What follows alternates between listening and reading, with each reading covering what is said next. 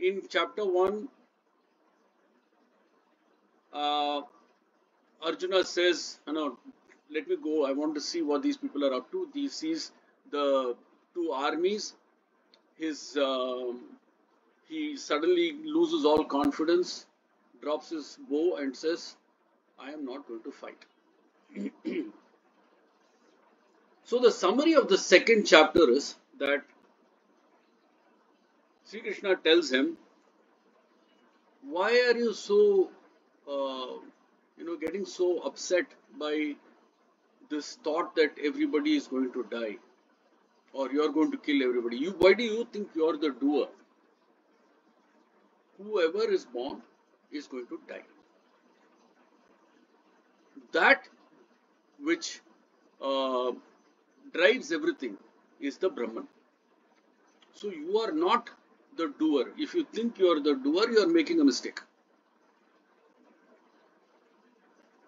So then he goes on to explain the nature of Brahman. And the most important nature in cognizing the Brahman is that which is permanent is Brahman.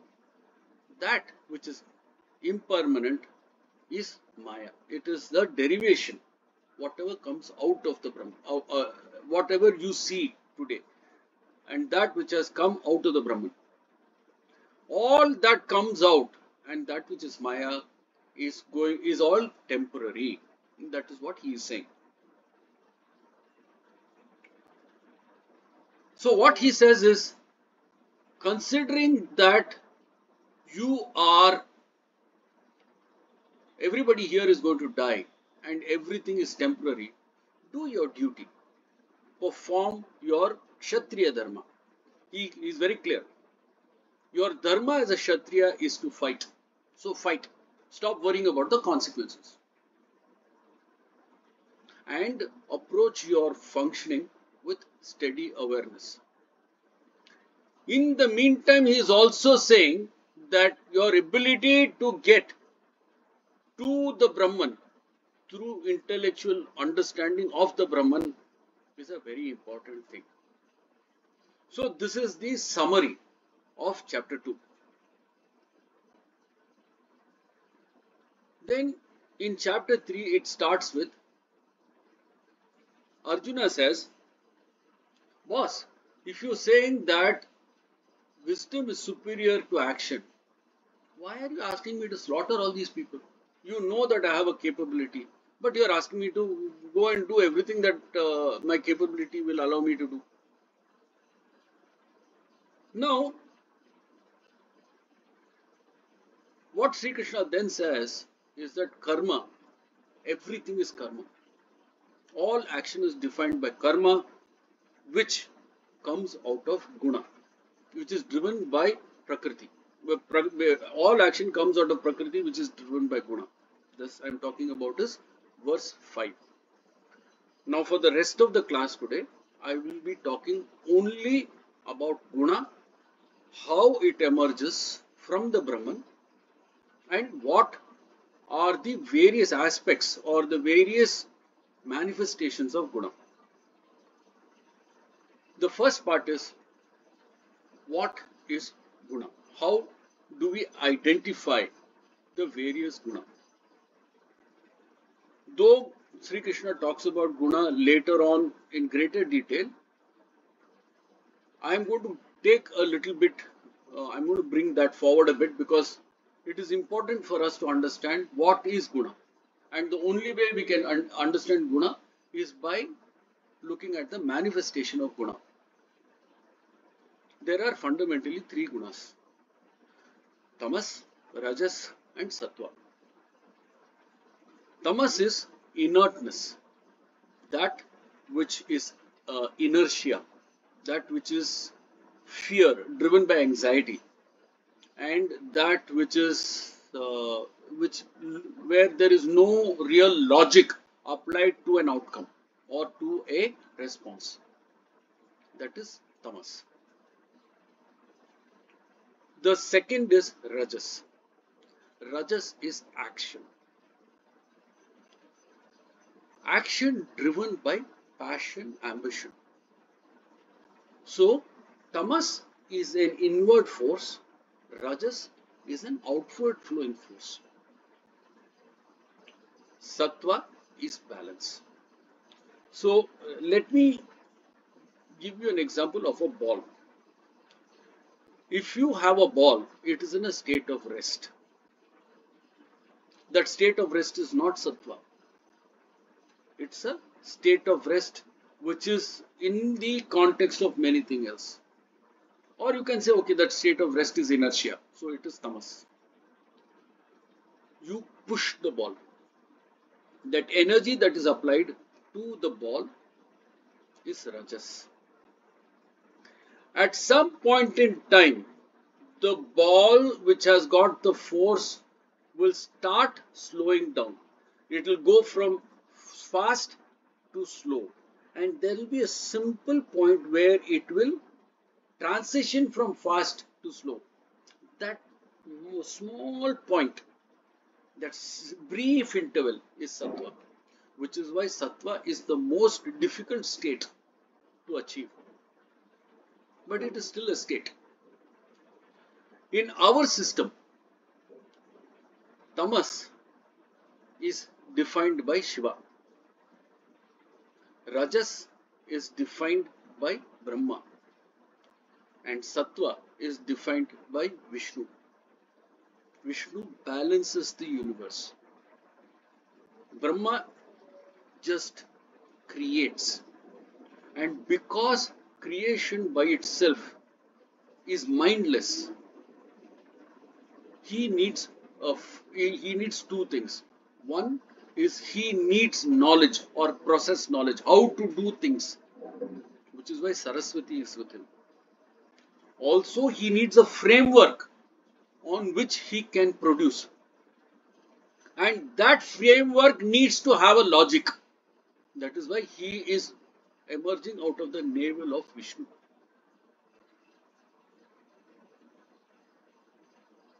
To give you a more vivid example, we all know that during a sexual action, the brain stops functioning.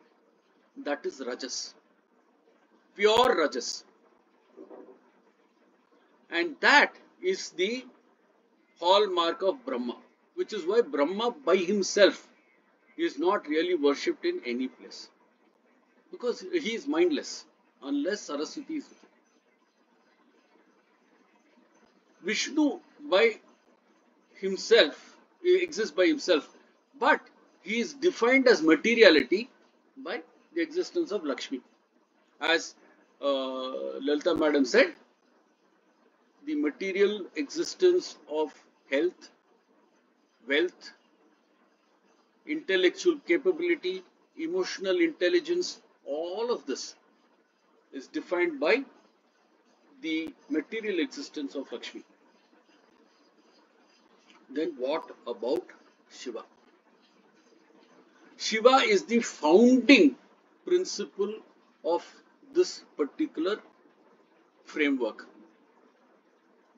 What happens is that when Brahman exists, Brahman is the source, the state of null, or what we call Paramartha Satya, and you can experience it when you are in a state of Kevala Kumbhaka. Kevala Kumbhaka means that state which is there in the Garbhagraha of a temple, where there is nothing. It is a state of nothing. It is a cognitive state of nothing. It is not zero. It is a cognitive state. That means you should be able to cognize. If you can cognize, then you are in a state of samadhi or you have achieved moksha. That state is the state of the Brahman. And from that Brahman experiences a spandana or a atemporal vibration, that state of null. For example, if each of us was to just sit quietly, after some time within us all kinds of things will start bubbling up. That bubbling that happens is spandana. It is actually something that drives from within. So the same thing happens to the Brahman. So when that Brahman begins to experience that kind of drive, it has to act, and so it emerges from nothing. When it is a mega thing, a big identity, it is called Purusha. The building block of a Purusha is Shiva. Then that Purusha manifests as Prakriti. For as long as that Purusha is not recognized, the Purusha does not know whether it exists or it does not exist. This creates an anxiety in Purusha. We need always to be able to cognize that we exist.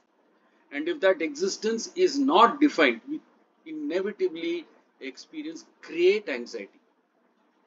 And that anxiety is the one that brings Prakriti or keeps drawing Prakriti back. The movement of consciousness of Purusha driving inward drives Prakriti inwards, and more anxiety is manifested out of Purusha. When another Purusha is found, that Purusha experiences great Ananda. So here you have two primordial emotions. The first emotion is one of Bhaya. Bhaya means, do I exist? That is the existential Bhaya. All Bhaya is existential. Anxiety, if you go and say something to somebody, suddenly you will be anxious. Arey boss, what happens if somebody comes and laughs at me? The fear of being laughed at often stops us from acting. And when we stop or do not act, then we are restraining ourselves. That restraining does not necessarily have to be correct. Correct? So what happens is that when Purusha acts, there is an experience of anxiety which is forcing the Purusha to go out. When that Purusha sees another Purusha and establishes a bond, that bond first experiences of Ananda. I exist. That is why whether it is a Jiva or a Jadam, we need these to reinforce our own sense of existence. We are a Purusha for those that are resident within us.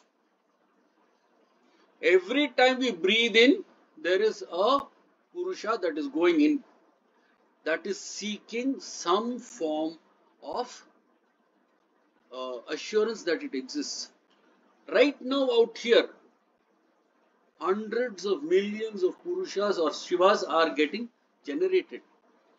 Most of them are not getting cognized. Because they don't get cognized, they all merge back into the Brahman. Those that get cognized will try to establish a bond. So the first thing that they do is to try and hold on to that particular thing which is allowing it to be cognized. 1 minute. What did you say? They all merge back into what? Into the Brahman. They come from null. If they are not cognized, they have no place to go. So they all go back into the null. No, I didn't understand this. Can you please explain more? Okay. Let us say that you are going in a state of equilibrium. Your mind is blank. You are not aware of your body. Right? You are in a state of equilibrium. You are in a completely neutral state. Let us, for the sake of this particular experiment, assume that that is the Brahman. You meet a friend.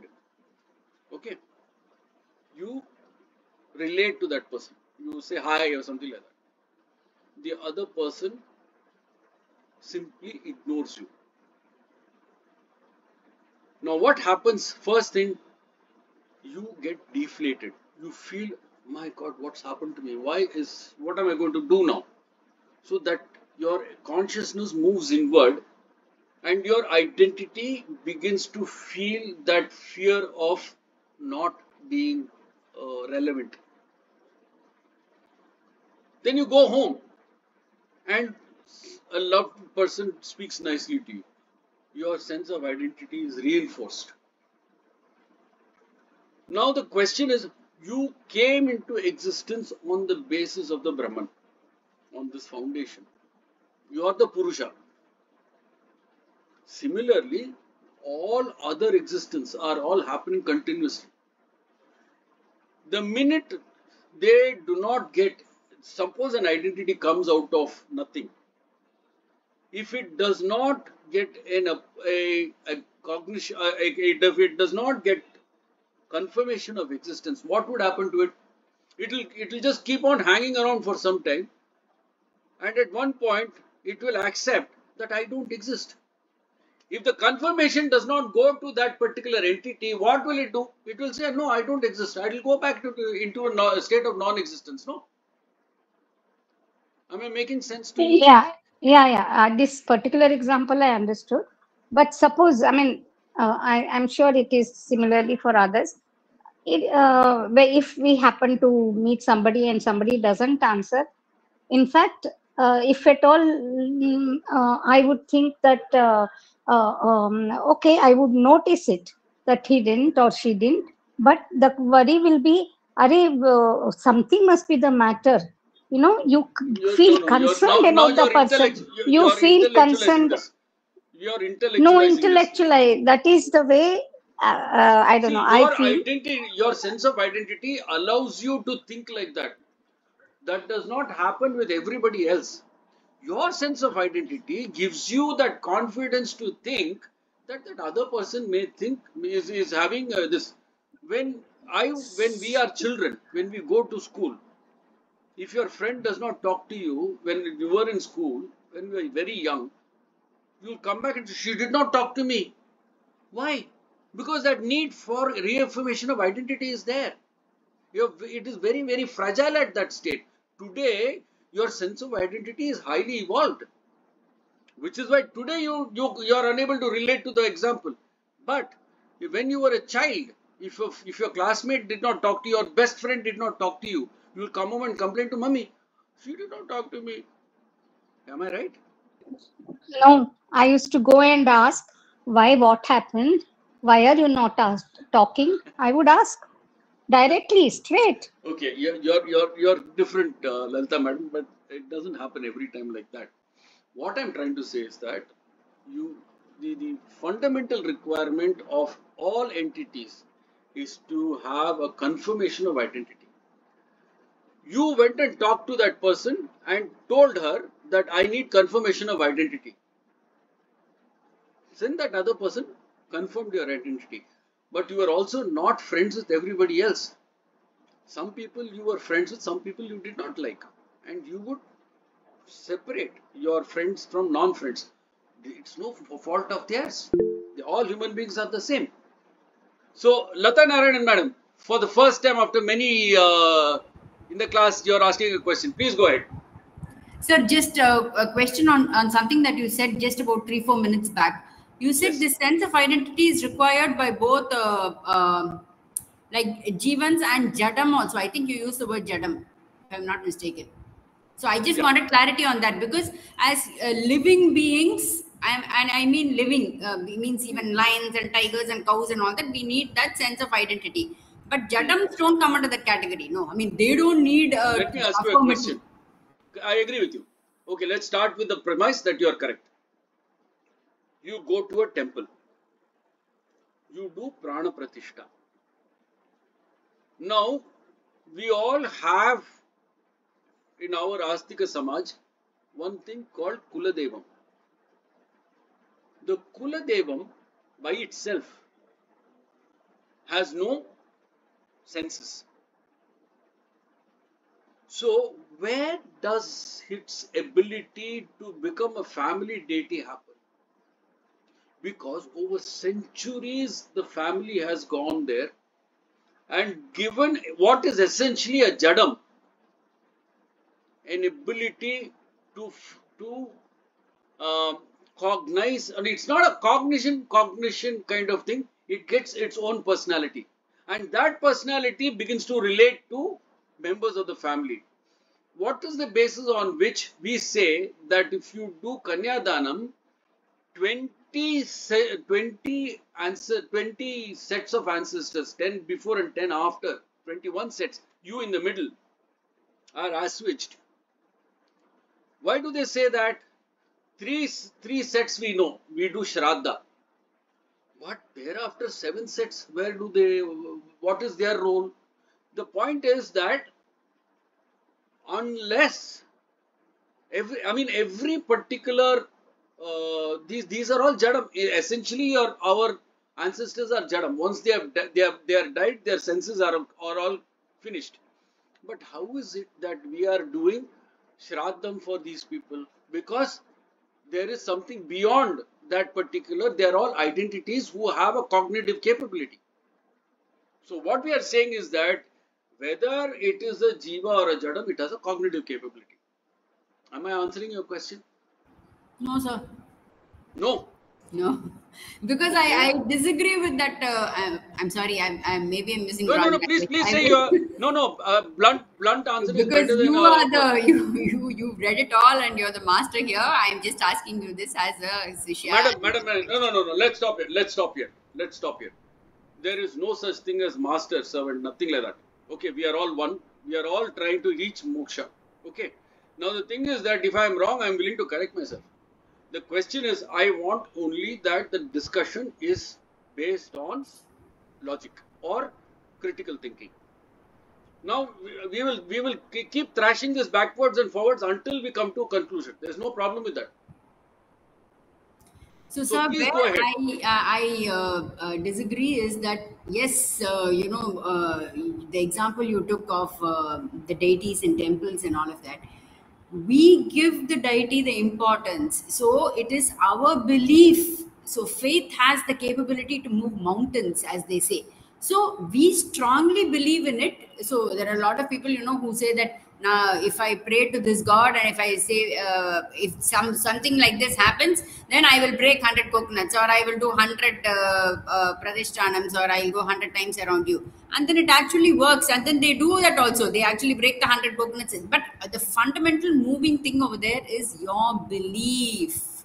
So the deity that you're talking about in the temple gets that importance, gets those powers because of the belief reposed in the deity by the humans and not the deity itself. So again, what you're saying is that if the deity was not there, it won't make a difference. It makes a difference because the deity is there, sir. But that doesn't mean that the deity itself needs recognition. I'm saying we are giving it the recognition. That is a different thing. But does the deity need recognition? I'm not convinced about that. Can I ask you a question? Why is it that we have the logic of the Kuladevam? I'm really enjoying this conversation, okay? Because you are doing critical thinking, and I'm perfectly happy with this. What is the logic for a Kuladevam? Number one. Number two, why did we need to go into so much tamasha for the Ram temple? Why are they now talking about Gyanvapi mosque? Why are they talking about Mathura? There was no evidence that Rama lived, except it is Anumana. That is, it is by what you call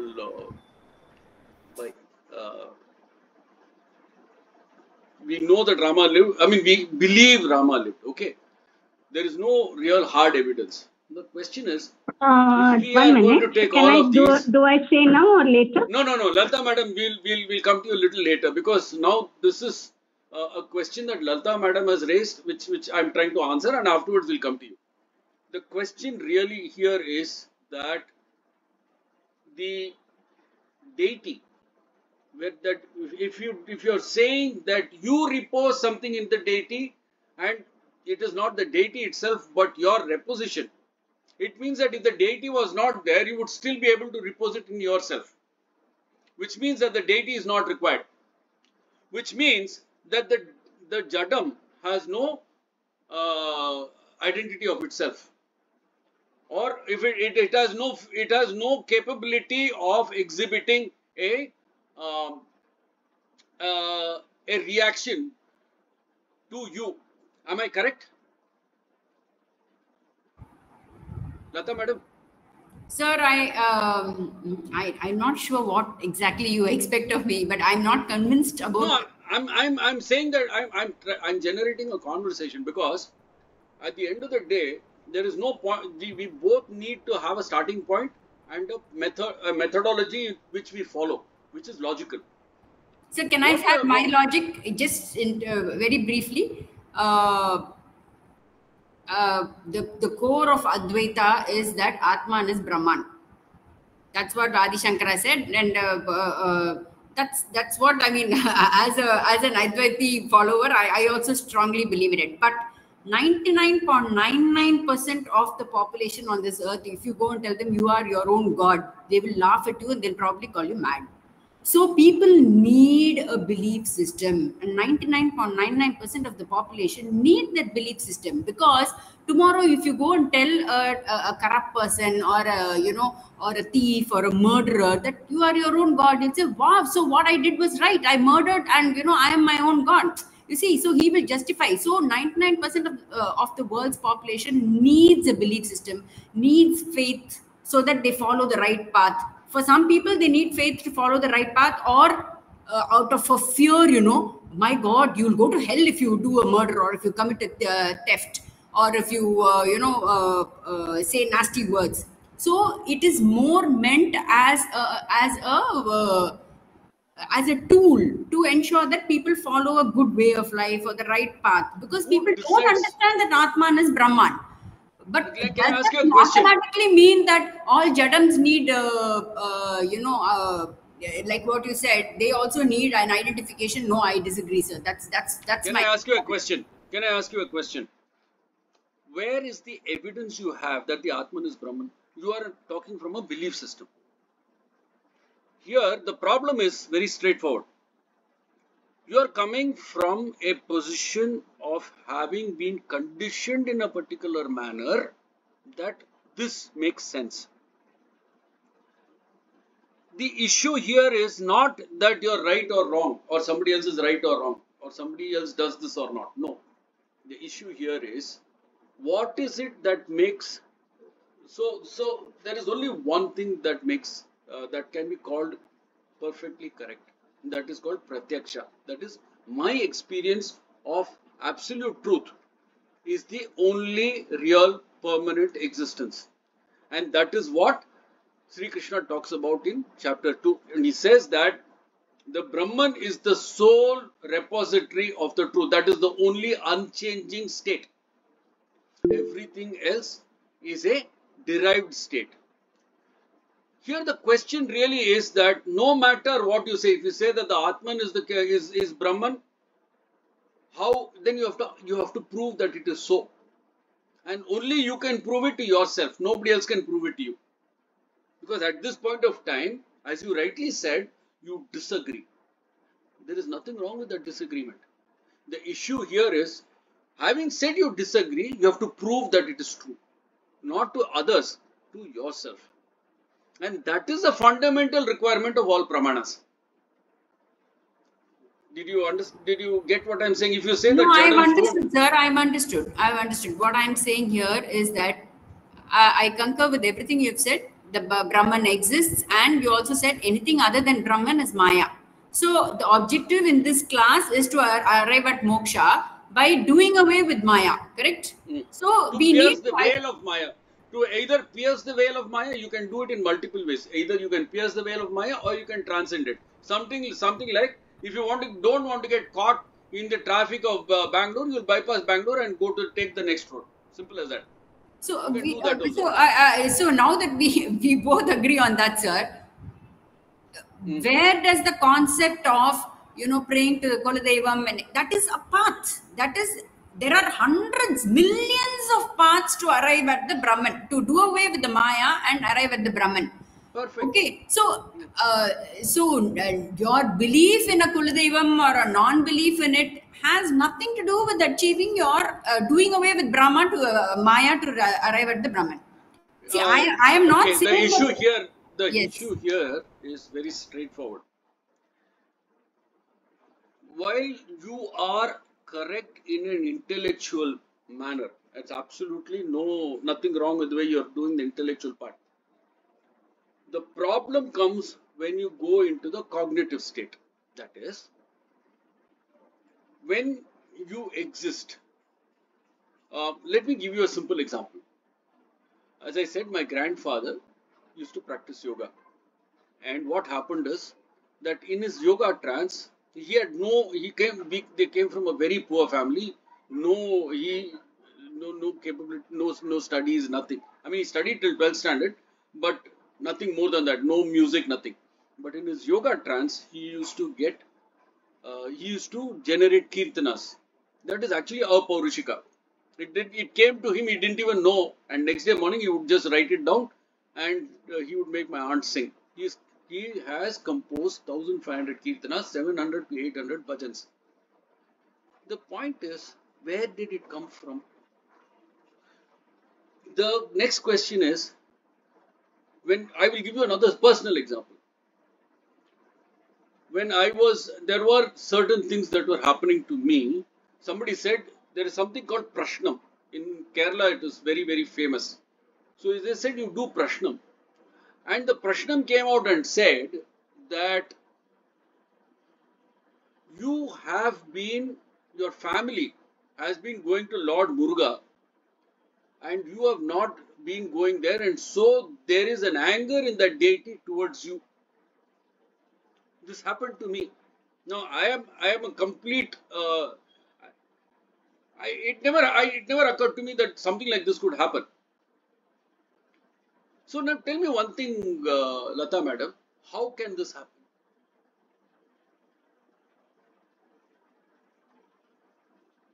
Lata madam? Sir, we all. So this is again a veil of Maya, which temporarily at that phase was removed for your grandfather.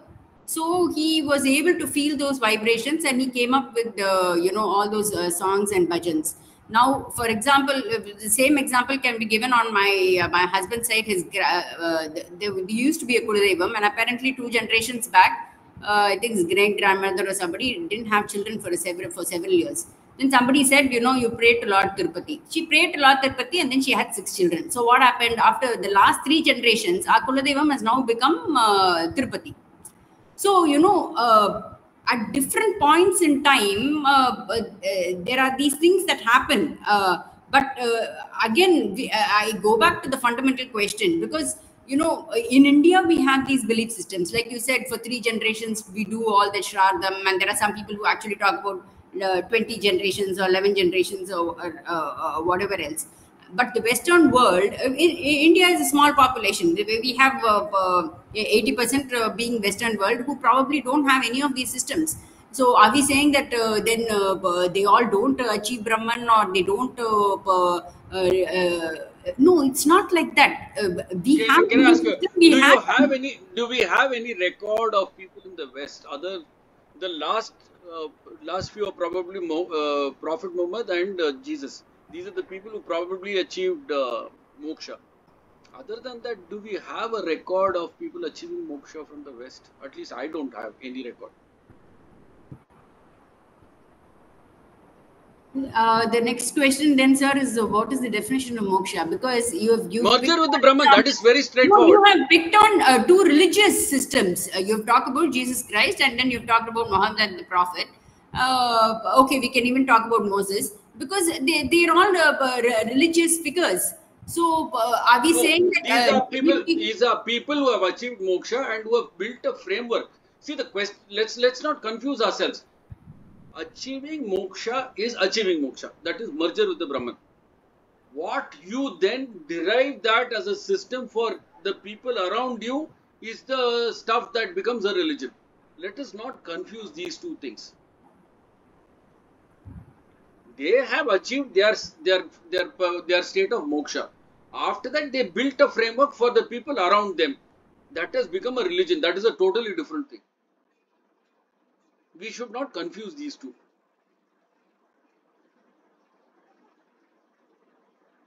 Everybody is capable of achieving moksha. We have to achieve it ourselves. Am I correct or wrong? No, I agree, sir. I 100% agree with you. But there are different paths to doing this. And perhaps Correct. the path that we have evolved in India is definitely better because we have, like you said, several thousands of examples of people who have achieved moksha. Ramakrishna Paramahansa, we have so many people. Yes. But that is not saying that this is the only way to achieve. Correct. Who says that? Nobody is saying that. Nobody is saying that. So we don't have to have temples and deities. We do. So we go back to the fundamental question of a jadam needing recognition. That was my fundamental question. So the question is, you don't know. You also don't know that the jadam does not need for recognition. You don't Correct, know. sir. I also do not know that, and therefore I am unable to subscribe to your point of view. Which is fair. Which is fair. See, the point is, at this point of time, you must remember, everything is for the present. At this point of time, you do not have a method of cognizing a jadam as having a identity. Correct? I don't Yes, either. For me, it is still a form and a function. It is still an item. The thing is that is not wrong. As the practice of yoga increases, you are now stuck in what we call stula sharira. All of us are stuck in stula sharira. As we go from annamaya kosha to pranamaya kosha to manomaya kosha to vijnanamaya kosha, this separation that we have with the others will begin to drop. Do you understand what I am saying? Today the problem is not where you are. The problem is the effort required to remove the veil that you have. Are you able to understand that part? Sir, remove the veil for what, sir? See, you are saying you are separate from this. You are separate from that particular deity. That deity is a jadam, I am a jiva. Atma is the Brahman. Whatever you are saying, there is nothing right or wrong in this. The thing is that you consider this object to be separate from you. You consider your body to have all this Atma, Shatma, whatever it is. The thing is that only with the practice of yoga, whichever path you take, whether it is Jnana Yoga, Bhakti Yoga, whatever yoga you take, ultimately what will happen is that the separation that you have, the hold of Maya will start reducing. How do you know that the hold of Maya is reducing? The only way you will know that the hold of Maya is reducing is when you begin to stop seeing the differentiation between the various objects. Am I making sense? Yes, sir. I agree that we need to have a sense of identification with plants and with animals and with every other human being. I fully subscribe to that. But I do not believe that we need to have a sense of identification with the mobile phone. That me and the mobile phone are in one sense the same. That is where I have a... This is all I have in mind. No. The example, I'm using only as an example, sir. But I'm just saying that an inanimate thing cannot want to have a sense of identification. That was the only fundamental thing. That you do not know, you are assuming it. Sir, but the thing is that when I subscribe to a view... Do you know? Or do you but when I follow that, then it is the equivalent of superstition. No, because when I am not... Lata madam, see the question I asked is very specific. Do you know or do you assume? We are both indulging in critical thinking. Do you know or do you assume? Sir, until it is proved to me that the jadam has this thing, I will only think that what I know is the truth. Perfect. Who is going to prove it to you? It cannot be proved, sir. No, you can prove it to yourself. You have only made an assumption. There is no proof. You don't have any proof. That proof will come only from pratyaksha. And you don't have that pratyaksha yet. You have not cognized the Brahman. Only when you cognize the Brahman will you know whether this is true or false.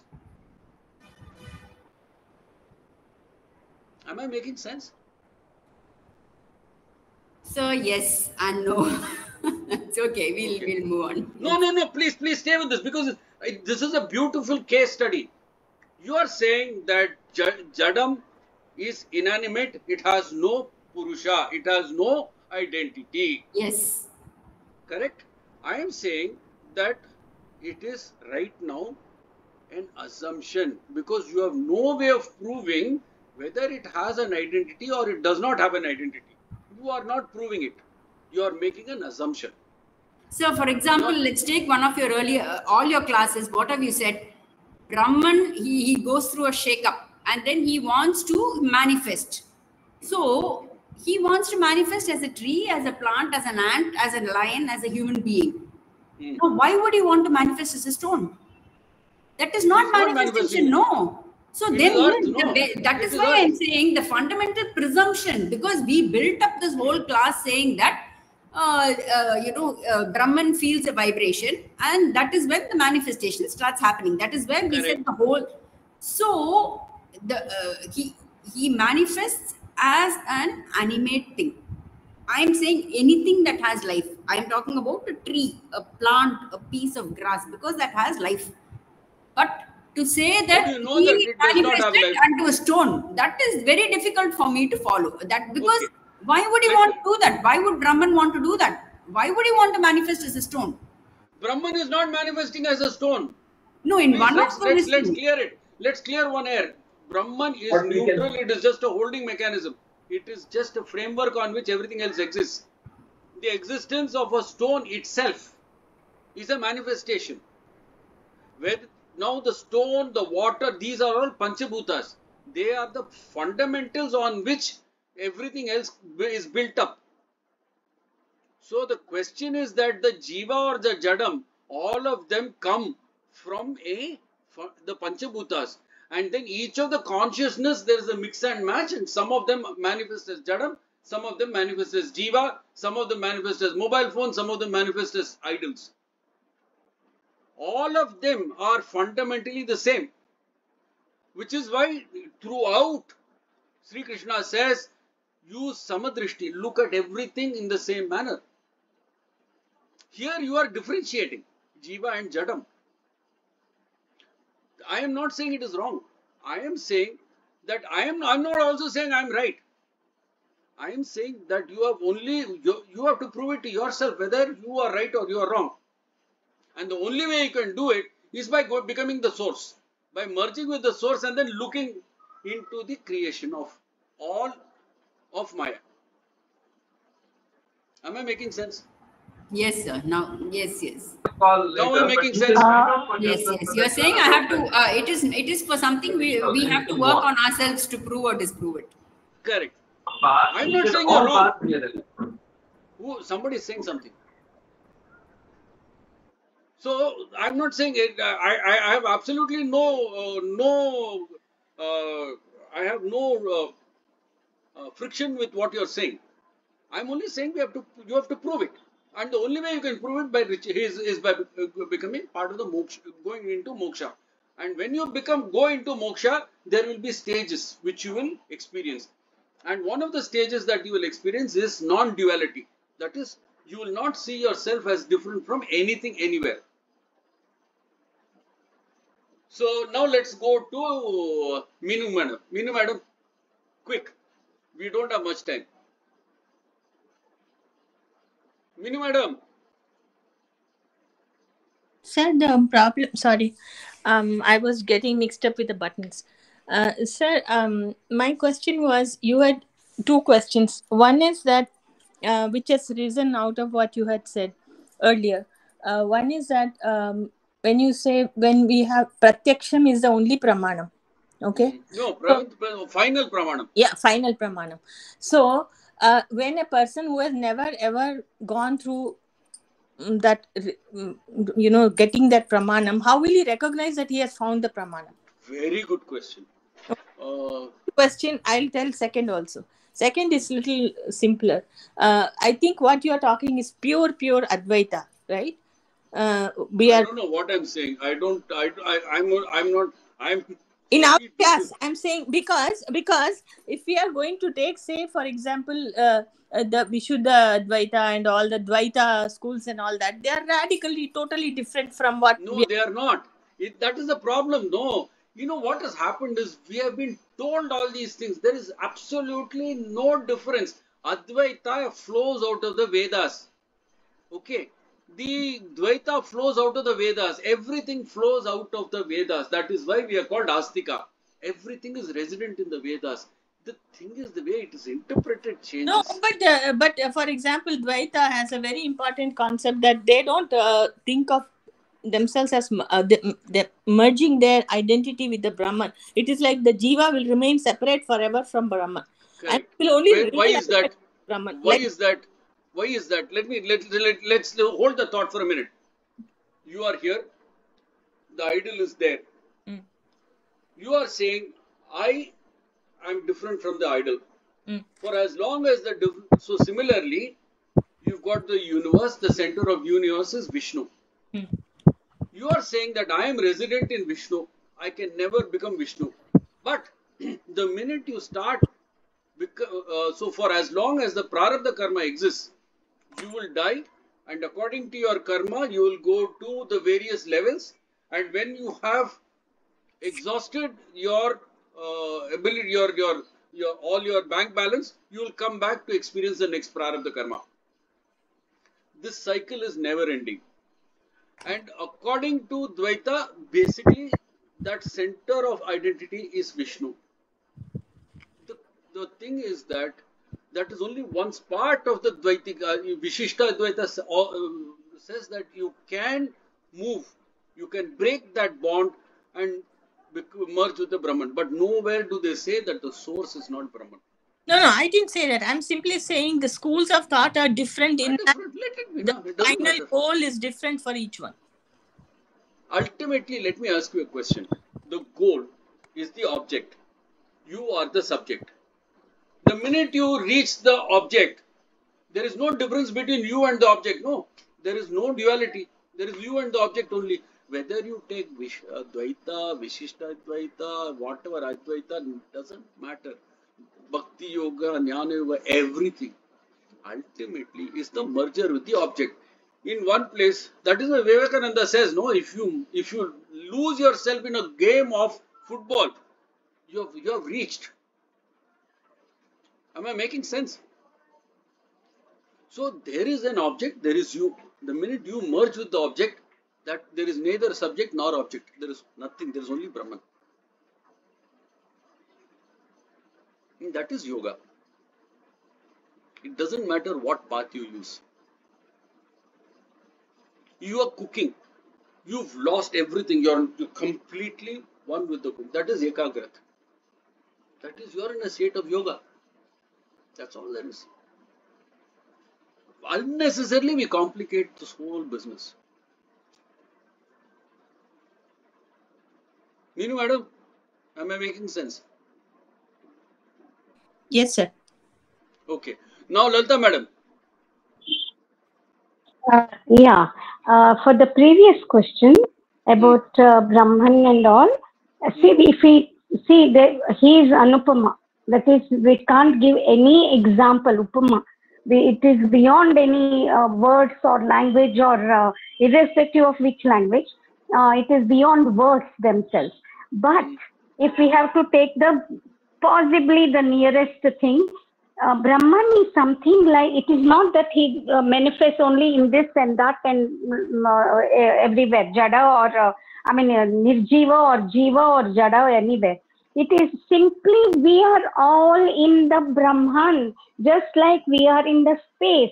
Whether the space is inside the building, inside the house, outside the house, it's everywhere. It's inside the aeroplane, outside the aeroplane.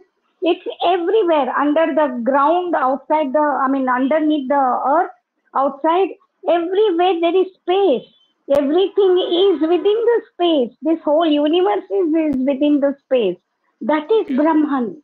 And then there is manifestation, that is the increation.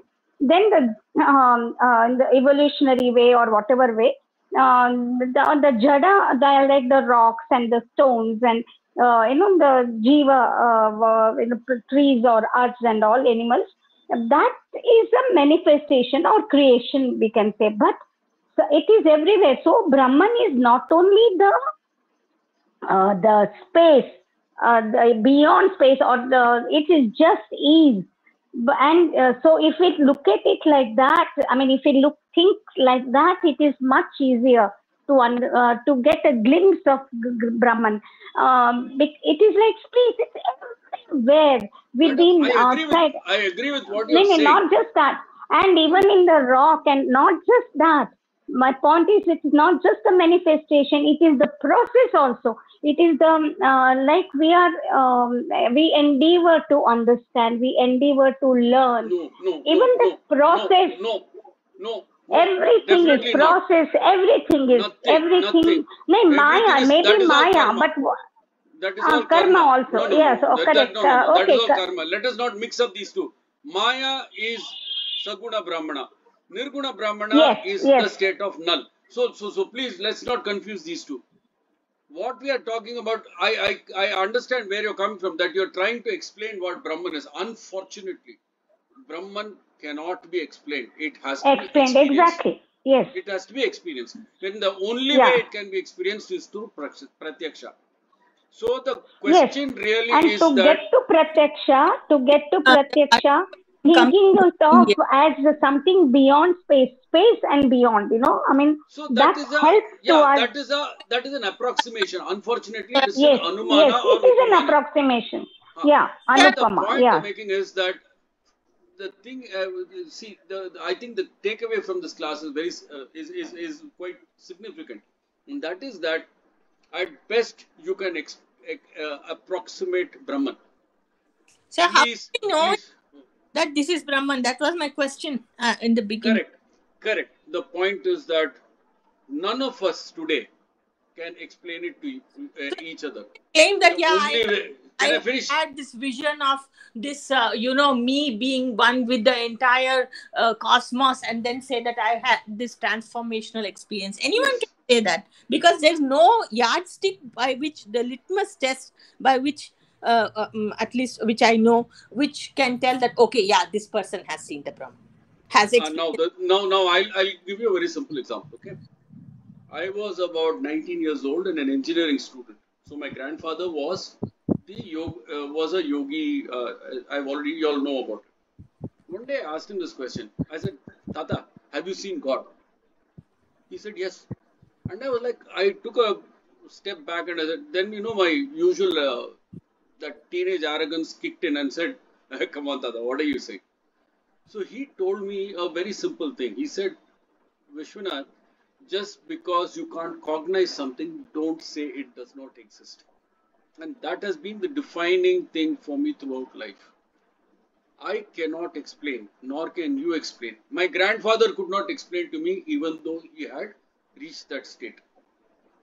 Nobody can explain it. So, sir, then this brings us to the field called faith, which you were not wanting to, like even mention. Faith is that in which you have belief, not necessarily